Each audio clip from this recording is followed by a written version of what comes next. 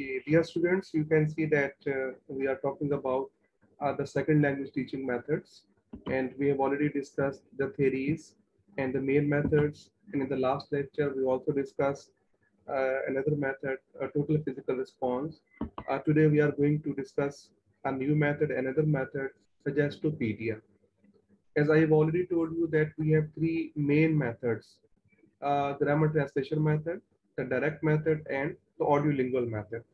And the other methods, so they are alternate methods, mean to say that they can be used in different situations for the particular audience in a specific environment or in a special context. But these methods, they are not generally used for the complete semester, for the complete programs, for all the learners everywhere. So you can say that they can be applied according to the particular given circumstances. So the main method we have already discussed. अब जो आज हम discuss कर रहे हैं Suggestopedia. Suggestopedia, as I told you कि जो किसी मेथड का नेम होता है, टाइटल जो होता है, that's very important because if you mainly understand the title of that method, we come to know about the theoretical background, कि what actually the method is about, or what should be the activities, what should be the plans, what should be the curriculum.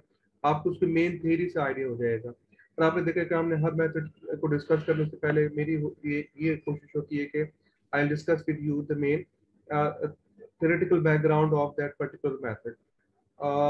देखिए grammar translation method, you can see grammar and translation. The direct method, you have seen that when the target language is being used only, and then audio lingual method, you know that it is based on the audio and the lingual or the linguistic input. And so then we discuss total physical response, mean to say that language is actually being supported by the physical responses. And now you can see that the Suggestopedia. So as you can see from the name that we are suggesting something. तो actually इसको थोड़ा सा understand करने की जरूरत है, the term of suggestions या suggestopedia. देखिए this method was actually given by from the field of psychology and जो साइकाट्री या ह्यूमन बिहेवियर्स की फील्ड से ये टर्म रिलेट करती है, और उसको हमें अंडरस्टैंड करने की जरूरत है कि what we mean by suggestions, because this method is actually based on the suggestions and these suggestions. So you can see Suggestopedia or the Suggestopedia भी आगे term आएगी. So we need to understand the term suggest or suggestions. So in the particular context of psychology. एक तो जैसे हम generally discuss करते हैं suggest, मैंने सजेस्ट किया, मैंने ये किया, वो तो हम एक सोशल कॉन्टेक्स्ट में किसी और कॉन्टेक्स्ट में बात कर रहे हैं. लेकिन because this method was actually developed by the psychiatrist लोज़ानोव, आगे हम बात करेंगे साइकोलॉजिस्ट से. तो we are trying to understand this term in the context of psychology.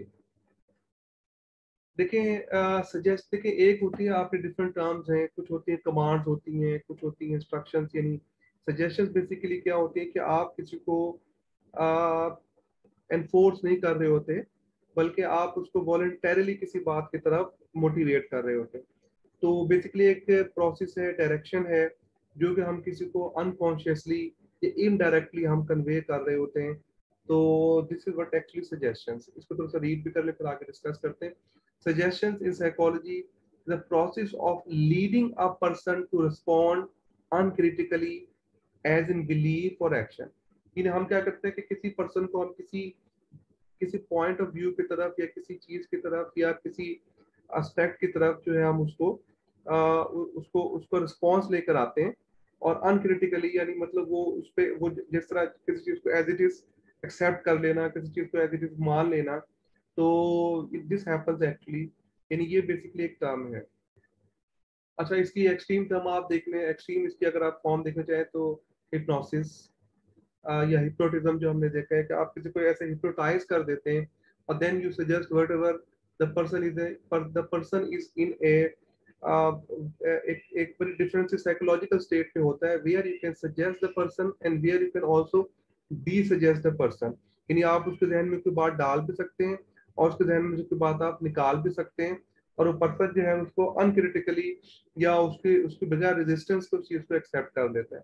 तो बेसिकली ये सजेशन थोड़ा सा हिप्नोसिस से पहले की टर्म है या बात है कि आप लोगों को अनकॉन्शियसली एक बात की तरफ लीड करते हैं, एक एनवायरनमेंट बना के, एक माहौल बनाकर, एक कंडीशंस बनाकर. So suggestion in psychology is the process of leading a person to respond uncritically as in belief or action. The mode of suggestions, while usually verbal, may be visual or may involve any other sense. इन आप किसी senses को use कर सकते हैं, visual भी हो सकती है, music के sense भी हो सकती है, audio भी हो सकती है, audio visual में से कोई भी sense हो सकती है. Uh, the suggestions may be symbolic. Suggestion symbolic भी हो सकती है. यानी आप ये नहीं कि आप रियल चीज को लेकर सिंबॉलिक हो सकती है. For instance, a person who is allergic to roses may develop an attack of asthma from looking through a seed catalogue. Suggestions or suggestibility plays a significant role in collective behavior, especially in social unrest, and it constitutes the central phenomenon of hypnosis. तो ये collective behavior भी हमारा reflect करती है और individual की बात भी हम कर रहे हैं. So basically, you can see that it is actually an idea of suggesting and desuggesting the learners by providing the particular, comfortable, soothing environment to them. In learners को आप एक अच्छा सूदिंग कंफर्टेबल एंजॉयबल एनवायरनमेंट दे के उनको कुछ चीज़ें आप suggest करते हैं और कुछ चीज़ें उनके जहन से रिमूव करते हैं. तो सजेशन एंड दी सजेशन, ये बेसिक उसके पीछे समझें. That is a main idea. So you can say that it is basically the method, it is basically a psychological method, or this method is actually focused on the psychological maneuvering of our way of thinking of our brain. हमारे जो मतलब brain किस तरह सोचता है, किस तरह हम काम करते हैं, उसको एक साइकोलॉजिकली ट्रेन किया जाता है. तो ये मेन कॉन्सेप्ट आप जहन में रखें कि एक्चुअली हमें खास किस्म का हिप्नोटिक या कंड्यूसिव या कंफर्टेबल या एक अच्छा सा एनवायरनमेंट प्रोवाइड करके तो फिर हम उसको यानी चीज़ों को सजेस्ट करते हैं. अच्छा, एनवायरनमेंट प्रोवाइड करने में जाहिर सी बात है ऑडियो और विजुअल दोनों चीज़ें हैं. विजुअल में फॉर एग्जांपल क्लासरूम का एनवायरनमेंट सम इकोलॉजी भी बोलते हैं. उसमें क्लासरूम की कंडीशंस हो सकती हैं, क्लासरूम की सीटिंग हो सकती हैं, चेयर्स हो सकती हैं, कारपेटिंग हो सकती है, लाइटिंग हो सकती है, ये सारी चीज़ें फिर क्लासरूम के या उस इंस्टीट्यूशन की ओवरऑल बिल्डिंग हो सकती है. ये सारी चीज़ें आप काउंट करते चले जाएं जो विजुअल उसमें आती हैं. और फिर एक ऑडियो में जो आपकी म्यूजिक, because music जो है that plays a very significant, very important role in such hypnotic activities, जहाँ पर एक खास environment provide करते हैं. तो actually ये basically ये method आपको फिर उसी तरफ lead करेगा कि how you will provide a comfortable or hypnotic or enjoyable environment, soothing environment to the learner where they can work without any stress, without any tension. तो अच्छा, ये आपके सिलेबस में नहीं है, लेकिन मैंने आपको शायद डिटेल्स उसकी हेडिंग से प्रोवाइड की. डिटेल्स भी आप जो इंटरेस्टेड हैं, you can ask from me. जो स्टीफन क्रैशन के जो हाइपोथेसिस हैं लर्निंग के, तो एक उसमें अफेक्टिव फिल्टर मीन के जो हमारी हमारी इमोशनल स्टेट्स, हमारी फीलिंग्स जो हैं, they also play an important role in learning the language. For example motivation है, the highly we are motivated, so the higher is the grade of learning. यानी एक आपका रिलेशनशिप है. अच्छा, आप देखिए स्ट्रेस है, स्ट्रेस जो है वो तो इनवर्स रिलेशनशिप है. सो द हायर इज या the more is the stress, the less is the learning. Stress ज्यादा होगा, लर्निंग कम होगी. मोटिवेशन ज्यादा होगी, लर्निंग भी ज्यादा होगी. तो ये आपके अफेक्टिव फिल्टर हैं. तो ये जो बेसिकली यानी सजेशन और डिसजेस्टिंग या सजेस्टोपीडिया या डिसजेस्टोपीडिया, so they are actually based on the, or they actually support the idea of the affective filter reducing the stress of the learner. Because देखिए लर्निंग प्रोसेस में सबसे बड़ा स्ट्रेस क्या होता है. चले आप देखिए एज ए स्टूडेंट, आप भी ध्यान में रख लें कि आप एज ए स्टूडेंट या हम जब भी लाइफ में, not only as a student but anywhere, जब हम एज कुछ लर्न कर रहे होते हैं या हम किसी चीज को पास कर रहे होते हैं, तो देखिए the greatest fear is that of के भी फेल होने का. विल बी फेल, मुझे नहीं आएगा, मैं फेल हो जाऊंगा. ठीक है, तो ये बेसिकली स्ट्रेस होता है बहुत बड़ा. अच्छा, आप क्या करते हैं, इसी स्ट्रेस को रिमूव करने के लिए एक बड़ा कंड्यूसिव एनवायरनमेंट प्रोड्यूस करते हैं जहाँ पर ये स्ट्रेस जो है ये कम से कम होता है. और the lower is the level of stress, the higher और the greater is the level of success in learning the language.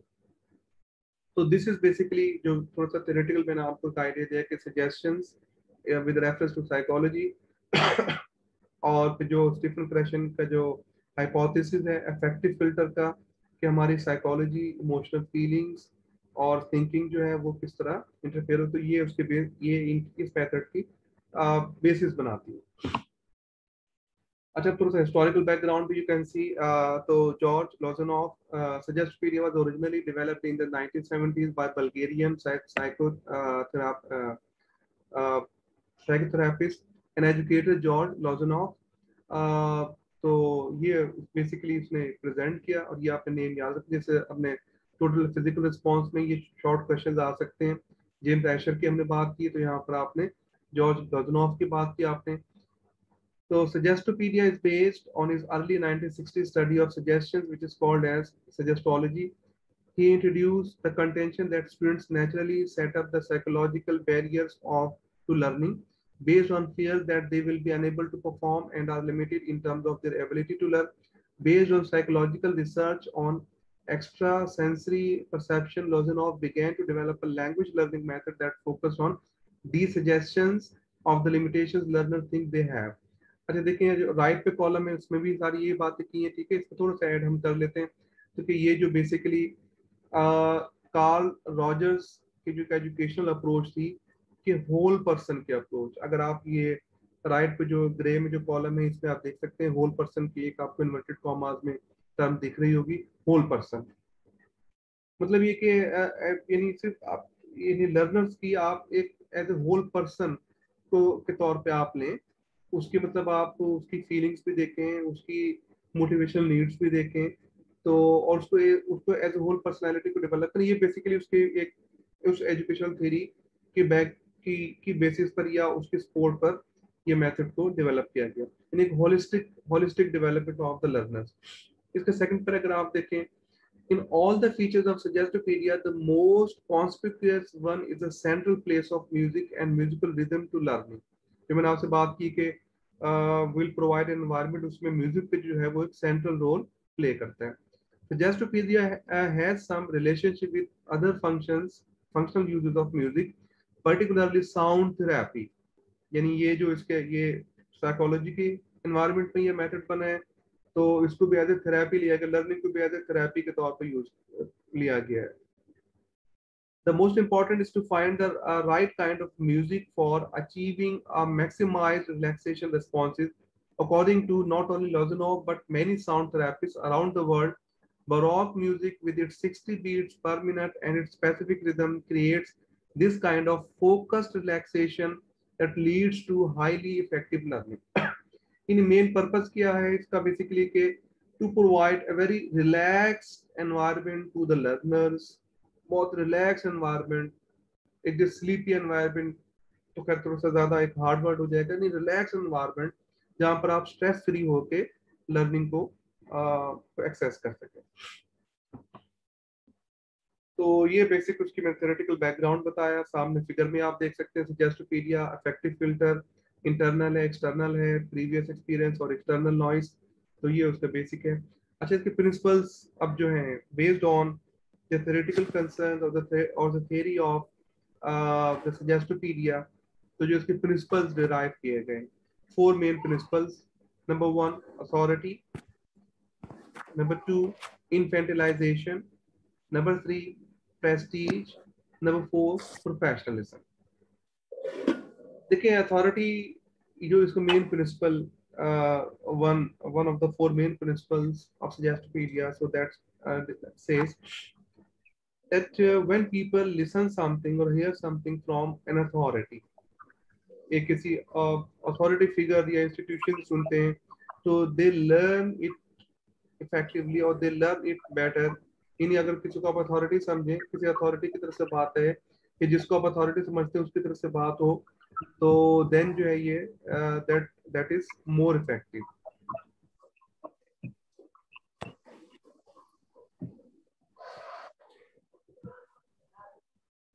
तो टीचर का रोल आप देख लें तो definitely who can play this role in the class, definitely the teacher, because the teacher यानी अब देखें इसमें आप grammar translation method में you can recall when I was talking that if the teacher is of average kind, so he can use this methodology. But here you see that the Suggestopedia, the principle is that the voice should be from some authority. It means that the teacher should be very competent and the certified teacher, because the teacher will be suggesting something, so will be delivering something to the unconscious brain of the learner. So जो learning आपकी peripheral learning होगी, यानी learner जो है वो directly expose नहीं होंगे कि उनको बकायदा जी आप बिठा के कोई क्रैमिंग करवा रहे हैं, रट्टे करवा रहे हैं, बल्कि that will be peripheral learning. अच्छा, नंबर 2, इन्फेंटिलाइजेशन. देखिए, this idea actually leads to the concept that what is the relationship between the learner and the teacher. इन्फेंटिलाइजेशन यानी जो लर्नर और टीचर का जो रिलेशनशिप है, that should be similar to the parent child relationship. यानी जिस तरह पेरेंट और चाइल्ड का रिलेशनशिप होता है, तो उससे सिमिलर होना चाहिए. यानी that should be a very comfortable relationship. जिस तरह पेरेंट चाइल्ड का रिलेशनशिप है, उस तरह एक रिलेशनशिप टीचर ने यहाँ पर डेवलप करना होगा लर्नर्स के साथ. The third principal is that Prestige. इन ये भी देखें, जो हम अफेक्टिव फिल्टर की हम बात कर रहे हैं तो उसमें ये भी है. देखिए, ये करेक्ट, जब हम लैंग्वेज की बात करते हैं, अगर किसी लैंग्वेज को आप प्रेस्टिजियस समझते हैं तो उसको आप लर्न भी ज्यादा इफेक्टिवली करेंगे. इसी तरह अगर आपको प्रेस्टिजियस एनवायरनमेंट में आपको बिठाया जाए, तो यानी if we provide the prestigious environment to the learner, we see that the learning will be enhanced. यानी आप किसी ऐसे क्लासरूम में बैठे हो जहाँ पर बड़ी अच्छी सी कंफर्टेबल सी और अच्छी चेयर्स हो, और क्लासरूम की इकोलॉजी बड़ी अच्छी हो, एसी वगैरह वहाँ पर लगा हुआ हो, म्यूजिक वहाँ पे चल रहा हो, साफ सुथरी सी चीजें हों, तो यू कैन दिस और आप जो जिस तरह चीजें ऐड करते चले जाएं. Mean to say that the more prestigious is the classroom ecology or the classroom, the higher will be the rate of learning. Yeah, the learning will be enhanced. So prestigious environment provide कर क्या इसमें जाता है. The learning environment is considered as of equal importance as the learning method. This means that in the best possible setting, the institution is located in a prestigious building हो, ठीक है, such as an old mansion, villa or castle, or furnished with high quality equipment हो, comfortable seating हो, a high class sound system हो, and perfectly up to date learning and teaching tools and so on. तो prestigious environment provide करना. और fourth principle, professionalism. Because so this method is based on the psychological suggesting or suggestions, the idea of suggestion. तो professionalism, teacher जो यहाँ पर, that we need a professional teacher, a professional certified teacher हो, जिसके अंदर self efficacy हो, self confidence हो. The teacher must be trained and certified, irradiate self confidence and charm, able to change the tone, intonation and rhythm of their diction just like actors do. Varying tone and rhythm of presentation frees the instruction from boredom. Representing linguistic material with music brings about the cooperation of the subconscious mind. इन सब music के साथ चीजों को लेके चलना है, music के साथ चीजों को रिलेट करना है, कॉन्फिडेंस के साथ बात करे, कभी वॉइस को हाई करे, कभी पिच को down. Mean to say that we need a very professional teacher, a very dynamic and proactive teacher is required here. So these are the four principles: authority, infantilization, prestige and professionalism. ये इसके main principles हो गए suggestopedia के. और बाकी फिर और भी ये इससे कुछ की फीचर्स भी हैं, ये आप देख सकते हैं. ये इसकी डिटेल्स में आपको हैंड आउट से प्रोवाइड कर दूंगा. कंफर्टेबल लर्निंग हो, पेरिफेरल लर्निंग कहते हैं कि जहाँ पर आप डायरेक्टली स्टूडेंट्स को बिठा के ये ना कहें कि हम पढ़ा रहे हैं आपको और ये लेसन है उसको याद करें, इस तरह नहीं. इन side way learning, in learning जो है वो आपके सिर्फ टीचर से नहीं होती, बल्कि learning is also from the environment. तो the learning that we acquire from the environment indirectly, so unconsciously, this is called peripheral learning. इन्हीं सिर्फ आप जो क्लास में लेक्चर दे रहे होते हैं सिर्फ वो लर्निंग नहीं होती, बल्कि क्लासरूम का एनवायरनमेंट और बाकी चीजें जो है वो भी लर्निंग ही का पार्ट होते हैं. दिस इज व्हाट वी से peripheral learning. Authoritative teacher, suggestible students, dialogue होते हैं इसके अंदर, ठीक है, डायलॉग बेस्ड होता है. पॉजिटिव सजेशंस, नो करेक्शंस देखी जाती है, बिकॉज अगर आप करेक्शंस करते हैं एट द लर्निंग स्टेज, तो it is believe that they will discourage the learners. और डिफरेंट एक्टिविटीज बेस्ड होता है. अच्छा, ये आपकी एक इम्पोर्टेंट स्लाइड, लास्ट वाली इम्पोर्टेंट स्लाइड है डेफिनेटली, कि वी नीड टू नो कि how this methodology is actually performed, actually class में हम क्या करते हैं। तो ये जरा थोड़ा सा मेरे साथ साथ आप इसको रीड कर लें, देख लें कि what are the different stages और what are the different steps के पहले first we do this then we do this, या how this class is conducted, the suggestopedia class, ये क्लास कैसे एक्चुअली कंडक्ट होती है। The first stage is that of the presentation, यानी पहले stage जो है वो प्रेजेंटेशन की स्टेज है। In this stage a discussion of previously learned material could be conducted first, involving micro studies or macro studies in the real practice to make an integrated teaching procedure. However, the main aim यानी आपको पिछली बात कर सकते हैं, जो पिछली class थी उसके साथ रिलेट कर सकते हैं, या क्लास को प्रिपेयर कर रहे हैं आप। देखिए, however, the main aim at this point is to help students relax and move into a positive frame of mind with a feeling that the learning is going to be easy and fun. Mean to say that at this stage we are actually going to prepare the students कि ताकि वो relax हो सकें, जो learning उनको आगे मिलनी है। फर्स्ट वेव, पहले प्रेजेंटेशन की स्टेज होगी, अब फर्स्ट वेव में आपने क्या करना या क्या किया जाता है। First wave, the first wave involves the active presentation of the material to be learned. फिर material को actively present होता है। Extended dialogues are read aloud to the students to the accompaniment of music. ये line important है। जो dialogues हैं वो students से discuss को present किए जाते हैं और उनके साथ music भी accompany करता है। The most formal of these readings known as the concert reading भी होती है, collective भी पढ़ा जाता है। कलेक्टिव भी डायलॉग्स को अटर किया जाता है म्यूजिक के साथ। Known as a concert reading would typically employ a memorable piece of classical music such as symphony. This would be in the form of background music but would be the main focus of the reading. Music background पे होगा लेकिन उसका focus लेकिन वो reading को focus कर रहा होगा। With the teacher's voice acting as a counterpoint to the music. Thus, the concert reading could be seen as a kind of pleasurable event with the learners free to focus on music, the text, or a combination of the two. The rhythm and the intonation of reading would be exaggerated in order to fit the rhythm of the music. तो music के साथ जो reading material है उसको present किया जाएगा, music के साथ उसको रीड किया जाएगा, उसी के हिसाब से वॉइस जो है वो अप एंड डाउन भी होगी। तो presentation of the material so along with the music. Second wave में क्या होगा? Students are now guided to relax and listen to baroque music. ये म्यूजिक एक टाइप है baroque म्यूजिक, आप YouTube पे देख सकते हैं उसको। During both types of reading, the learners sit in the comfortable seats, armchairs rather than classroom chairs, in a comfortable environment. After the reading of these long dialogues to the accompaniment of music, the teacher then makes use of dialogue for more conventional language work. The music brings the students into the optimum mental state for the effortless acquisition of the material. अब क्या अब होगा आपके वो जो music के साथ हमने स्टार्ट किया था, अब म्यूजिक के बगैर भी चीजों को थोड़ा सा प्रैक्टिस की तरफ लाया जाएगा, क्योंकि म्यूजिक से हमने एक एनवायरनमेंट वहां पर डेवलप कर दिया था, स्टूडेंट्स का स्ट्रेस रिड्यूस कर दिया था, म्यूजिक के साथ चीजों को प्रैक्टिस किया गया था। The last step, practice. During the practice stage, ample use is made of the range of role play, different किस्म के role plays करवाए जाते हैं, games करवाई जाती हैं, puzzles and alike, in order to review and consolidate the learning, ताकि उस learning को आप integrate करें जो हमने क्लास में पीछे present की।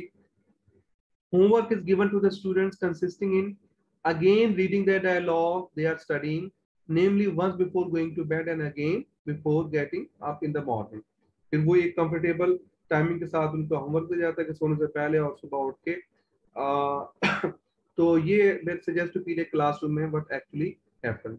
इसके डेमो आप यूट्यूब पे देख सकते हैं।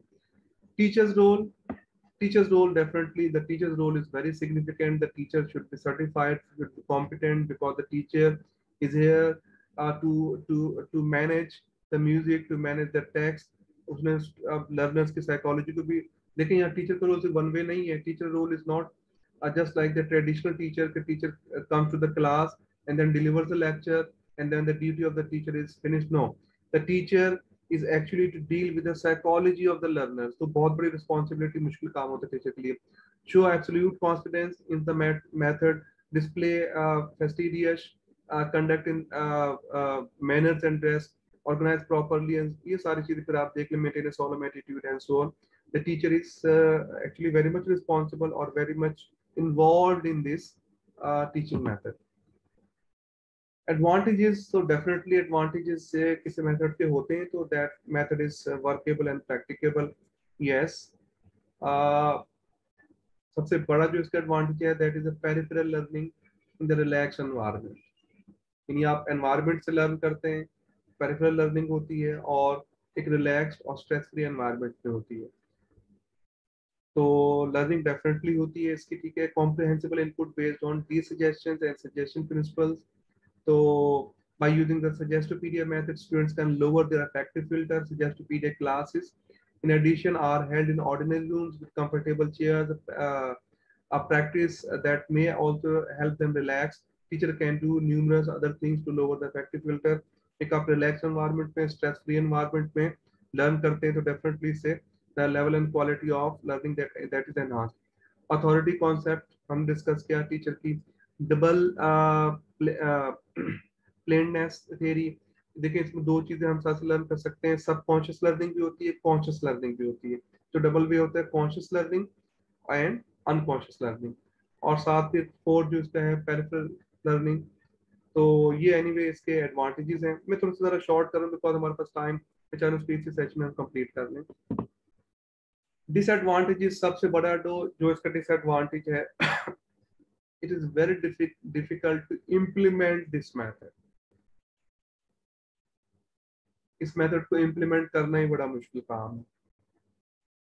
तो कि आप ऐसी बेहतरीन क्लासरूम बनाएं जहाँ पर जबरदस्त से चेयर्स हो, अच्छा एनवायरनमेंट हो, बिल्डिंग जबरदस्त हो, म्यूजिक अवेलेबल हो, बेहतरीन साउंड सिस्टम हो, नंबर ऑफ स्टूडेंट्स बड़े कम हो और बड़े रिलैक्स पोजीशन में बैठे हो, टीचर सर्टिफाइड हो, कॉम्पिटेंट हो. तो बिकॉज टीचिंग जो है, एजुकेशन जो है, so this is the need of everyone. हर इंसान की जरूरत होती है. तो it is not possible to provide and or to have the availability of such an environment at every level everywhere. तो practically तो ये feasible नहीं है, बड़ा मुश्किल काम है ना. So it is not practical method that teachers face the problem of availability of music and comfortable chair. ठीक है, पहली बात तो ये हो गई है. अच्छा, दूसरा फिर आप मतलब यानी ये एक तो ये है, यानी ये इस feasible नहीं है. फिर ये हर it is not possible and workable for the learners of all the stage. हर किस्म के लर्नर्स के लिए पॉसिबल नहीं है. तो एडल्ट लर्नर्स के लिए बड़ा इश्यूज हैं. मीन टू से प्रैक्टिकली ये चीज that can be workable at a very limited scale for certain situation for certain time, but it is not possible for everywhere कि आप हर चीज को, हर क्लास को हर वक्त ऐसे लेके चले. It is not practically possible. Lozanov refers in a number of occasions to the importance of memorization, excluding any reference to the comprehension and creative problem solving. इसे फिर प्रॉब्लम सॉल्विंग अप्रोच नहीं है. Problem solving approach होती है कि जिसमें हमारे आज का सारा एजुकेशन सिस्टम बेस भी करता है, और मोस्टली जो प्रॉब्लम सॉल्विंग मेथड के जरिए हम काम करते हैं कि problems are given to the learners to solve them. ये उसको it is about understanding, interacting. ये उस पर बेस नहीं करती. एनवायरनमेंट की लिमिटेशंस होती हैं. तो द यूज ऑफ हिप्नोसिस जो है, ये खुद एक प्रैक्टिकली हर वक्त पॉसिबल नहीं है. इन्फेंटलाइजेशन लर्निंग जो है, वो भी एक कोई इम्प्रैक्टिकल सी अप्रोच ज्यादा वर्केबल नहीं है. तो दीज वर सम डिसएडवांटेजेस और ड्रॉबैक्स ऑफ दिस मेथड. तो बाकी चीजें आप देख लीजिएगा. I provide all the things to you. So in the last 2 minutes, if you have any question, अगर आपके ध्यान में है तो हम नेक्स्ट सेशन में जा सकते हैं. तो अदरवाइज हम सेशन क्लोज कर देंगे. Please if you have any questions